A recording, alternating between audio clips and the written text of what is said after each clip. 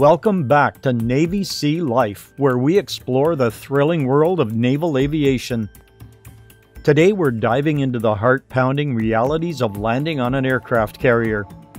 From high-stakes cable breaks to split-second decisions, join us as we uncover the challenges faced by pilots in the ultimate test of skill and courage.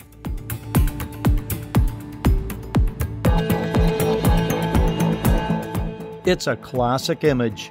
A U.S. Navy pilot flying toward the aircraft carrier, only to land at full speed on a small runway in the middle of the sea. Taking off and landing on an aircraft carrier is one of the most exciting and challenging experiences for a pilot.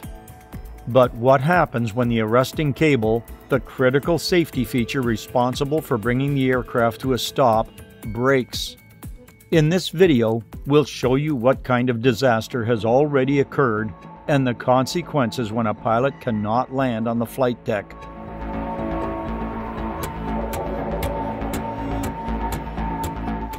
As an aircraft approaches the runway, the arresting cable comes into play.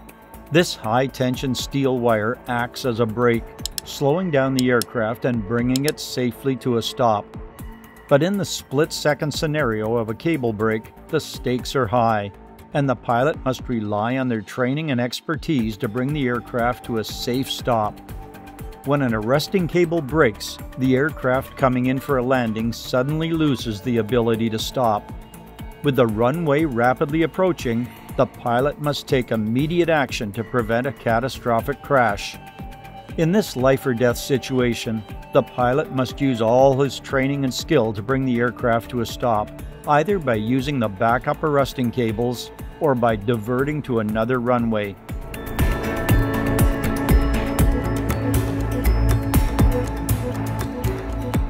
The aftermath of a cable break can be devastating.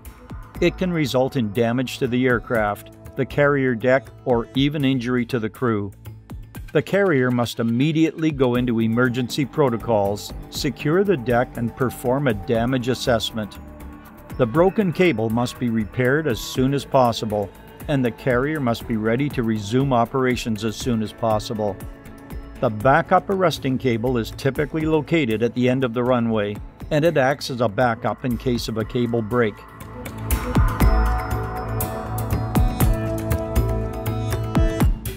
This cable is designed to withstand the same level of tension as the main cable and is capable of stopping an aircraft in the event of an emergency. However, in some cases, the backup cable may not be enough to bring the aircraft to a safe stop. In these situations, the pilot must divert to another runway or, in extreme cases, eject from the aircraft. A U.S. Navy pilot can leave an aircraft in several ways, depending on the specific circumstances of the situation.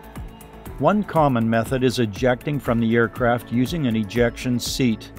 Ejection seats are equipped with a rocket motor that propels the seat and the pilot out of the aircraft in the event of an emergency, such as a malfunction or loss of control of the aircraft. Ejection seats typically have a variety of safety features, including a canopy that protects the pilot from wind blasts and debris, a parachute that deploys automatically to safely bring the pilot to the ground, and a survival kit that includes supplies and equipment needed to survive in the wilderness. Bailing out requires the pilot to quickly unbuckle their safety harnesses, open the cockpit canopy, and jump out of the aircraft. If the aircraft is on the flight deck of an aircraft carrier, the pilot may also have the option of using the ship's rescue and recovery systems, such as a hovering helicopter or net, to safely evacuate the aircraft.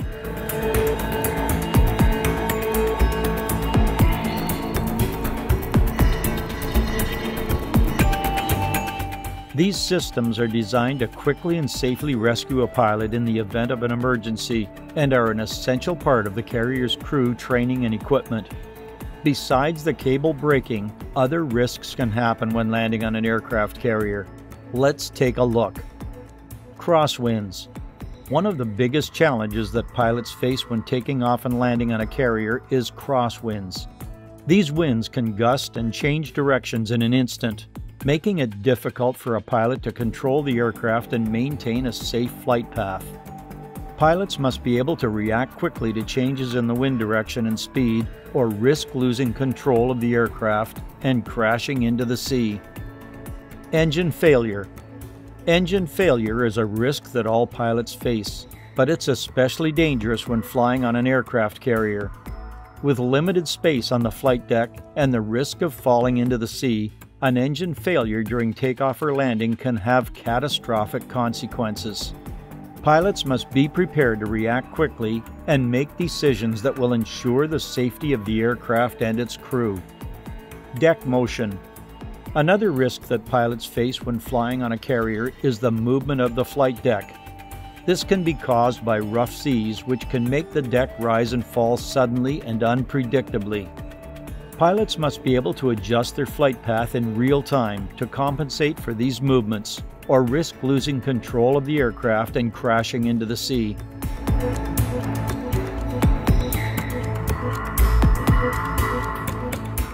Approach errors. Finally, one of the biggest risks that pilots face when landing on a carrier is the risk of approach errors. This can happen when a pilot misjudges the altitude, speed, or trajectory of the aircraft, or when the aircraft systems fail to function properly. Approach errors can result in a crash landing, or even a complete loss of control of the aircraft, putting the crew and the aircraft at risk. Depending on the situation, the following emergency procedures may be initiated on the flight deck. Evacuation of personnel. The priority in any emergency on a flight deck is the safety of the personnel. If the cable breaks, all personnel on the flight deck will be directed to evacuate the area to a new location. Assessment of damage. Once the flight deck has been evacuated, the extent of the damage caused by the broken cable will be assessed. This may involve visual inspections as well as more detailed inspections using specialized equipment and techniques.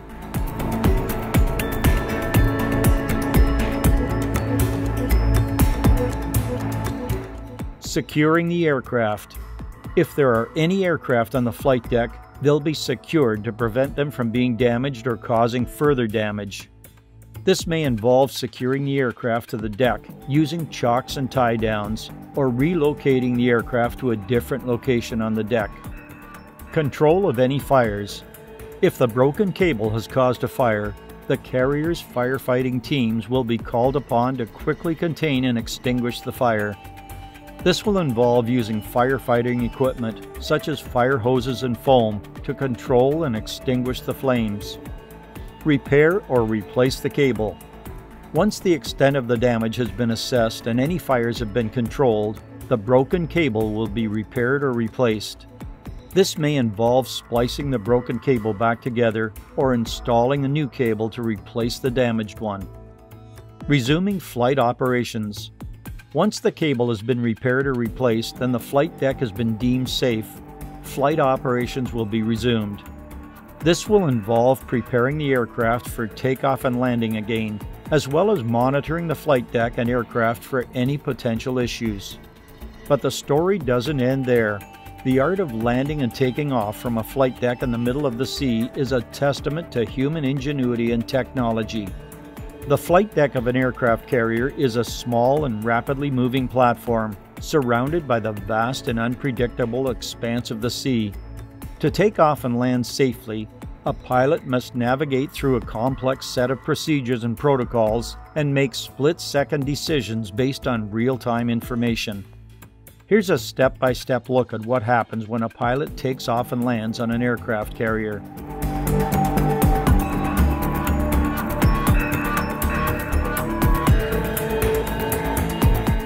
Preparation. Before taking off or landing, the pilot will receive a detailed briefing from the air traffic control tower.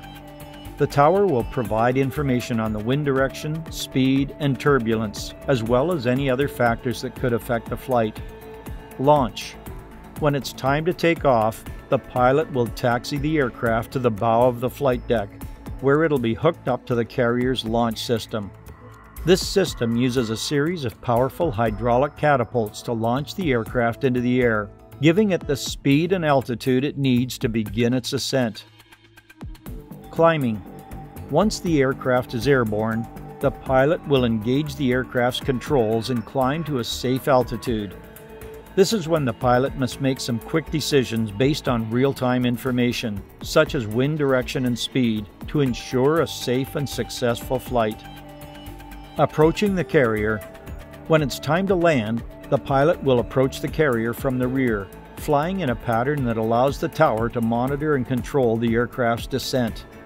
As the aircraft approaches the carrier, it will lower its tail hook to try and catch the carrier's arresting gear, which consists of a series of cables and hydraulic systems that are designed to slow the aircraft and bring it to a safe stop on the flight deck.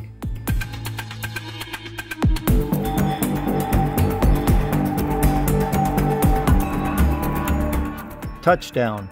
Just before the aircraft touches down on the flight deck, its tail hook makes contact with the arresting cables, which slow the aircraft and bring it to a stop.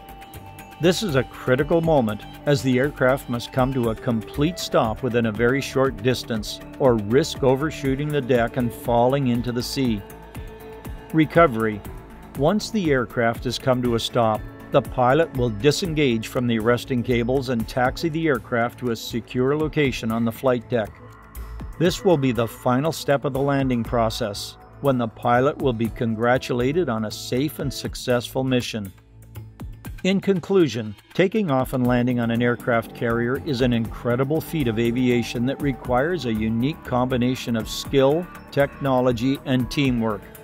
Despite the many risks and challenges that pilots face when flying on a carrier, these brave individuals are constantly pushing the limits of what's possible. Thanks for joining us on this journey through the adrenaline-fueled world of carrier landings. Don't forget to like, share, and subscribe for more captivating insights into Navy sea life. Until next time, fair winds and following seas.